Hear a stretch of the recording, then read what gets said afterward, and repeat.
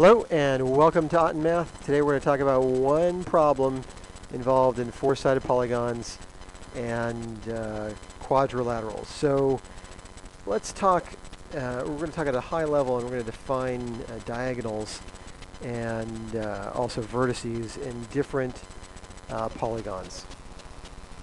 So let's take a look at the problem. Just one problem to go through. So the question is just 21, how many diagonals, and we're in the process of figuring out how diagonals and the number of sides and vertices relate to each other. So 21a says, how many diagonals does a triangle have? Well, we know the definition of a diagonal is a line that connects non-consecutive vertices. I don't have any non-consecutive vertices, so I have three sides in a triangle, but I don't have any diagonals. How many diagonals does a quadrilateral have? Well, that's a four-sided figure, and I have non-consecutive vertices in two locations, so I'm going to have two diagonals. And the second question asks, how many diagonals does a pentagon have? Well, in this case, I have two diagonals per vertex because I have two non-consecutive sides that relate to that vertex. This is a consecutive side, let's say, to A, vertex A, and this is a consecutive vertex to vertex A. So I just have two diagonals per vertex. So 1, 2 here, 1, 2 at point B, 1, 2 at point C, 1, 2 at point D, and 1, 2 at point E. Now you see that I only have 5 diagonals. So what ends up happening is that even though I have 5 diagonals per vertex or side, and even though I have 2 diagonals per vertex or side, and even though I have 5 sides, I end up having half the number because I count this diagonal once going from E to B, and then this diagonal again going from B to E. So in order to accommodate the fact that I'm counting for this diagonal twice, I divide by 2.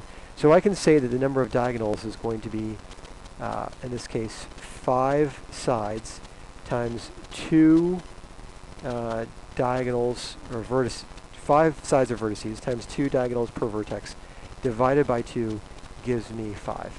In this case, I have 4 vertices times 1 diagonal per vertex divided by 2. All right, so I'm going to move on. How many diagonals does a hexagon have? Well, a hexagon has 9 diagonals.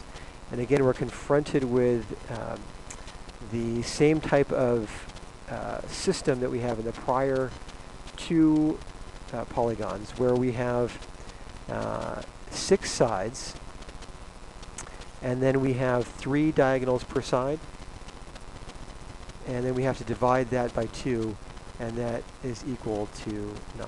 So we see a pattern here. First we had 0, let's see, we had 3 sides. First we had 3 sides, and we had 0 diagonals per side. We'll divide this by 2, and we get 0. And then we had 4 sides, or 4 vertices, 1 diagonal per vertex. We divide that by 2, again, because we want to account for any double counting, we divide by 2. That leaves us with 2. And we have 5 sides, or 5 vertices. We have 3 diagonals per side, and we divide by 2, and we get 5. And then we have 6 sides. We have 4 diagonals per side. And then, we have 2 vertices in this. We have 3 here. So we have 5 times 2 divided by 2. 6 times 3, again, divided by 2, gives us 9.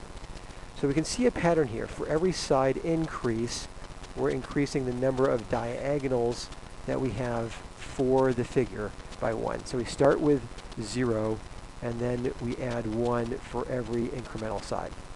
Now we're also multiplying the number of sides or vertices times that value and then dividing by 2. So we've constructed, based on the process here, the sequence, a formula for figuring out the number of diagonals in a polygon. So we say, how many diagonals meet at one vertex of a polygon? Well, that indicates this value here. That's n. Okay. And the second question, as we figure out the number of diagonals per any n-sided polygon, is how many vertices does an n-sided polygon have? And we're going to say n minus 3. So we go back to our equation. We have n sides or vertices. N minus 3 gives us 0 diagonals. N minus 3 gives us 1 diagonal. N minus 3 gives us 2 diagonals per vertex. And then n minus 3 here gives us 3 diagonals per vertex. So we see then that we have first the number of sides